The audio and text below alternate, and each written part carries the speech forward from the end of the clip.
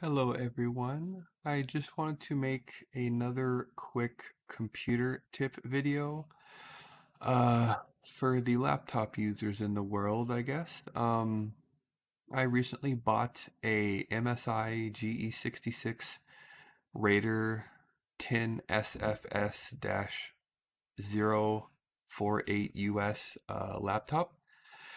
And the specs on this guy are a Intel i7-10750H, which is going to be the star of this video. And then it has a 2070 Super, 32 gigs of RAM, 1 terabyte NVMe SSD, and a 240 hertz screen. And as of recording this video, it's 11/11/2020, and it is Black Friday month for Best Buy. And I guess I should point out really quick to show you guys, just so you know if anyone else sees this video before the sales end, that it should have a Black Friday sales price of $500 off. I believe it is $21.99 normally. Yeah, $21.99 normally and $16.99 on sale, so $500 off. And I bought it when it was not on sale, but I believe, no doubt for sure, it's going to be going on sale before the end of Best Buy's Black Friday deals. So I should be getting a $500 kind of refund, I guess, for the difference. So if you happen to buy this laptop before it goes on sale and it goes on sale, you'll get the $500 back.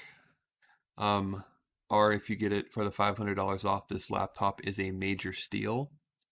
Though, as I said for this video, the star of the show is going to be the processor. It has the i7-10750H. This guy runs hot. And when I am playing games like Flight Simulator, the new 13 remake, really more visually demanding, overall demanding games, that processor shoots up to 95C. I've even seen it briefly spike to 100, which is the, what's the term? T-junction something? I forget. Basically the max temperature that the die can run at for the CPU, I believe is what it is, or something like that. I'm totally derp right now. But a friend of mine reminded me of this, and it has literally improved the thermals by as much as 45% when I have the cooler boost fan the fan boost on my laptop, and around 30 to 35 without the fan boost. And the fix is quite simple. I know a lot of people out there are going to know this, but for the people who, let's say, got this laptop are another Intel-based gaming laptop that runs hot, it is a pretty simple fix. So the first thing you need to do is just go to the control panel. I'll just search it. And from there, you go to hardware and sound, power options, and then whatever power plan you have selected, click change plan settings, click change advanced power settings, scroll down to processor power management, hit the little plus, and on minimum processor state and maximum processor state, when it's plugged in, it will say 99 or 100% for the minimum power state. Oop, and I'm getting a call while I'm recording. Nice.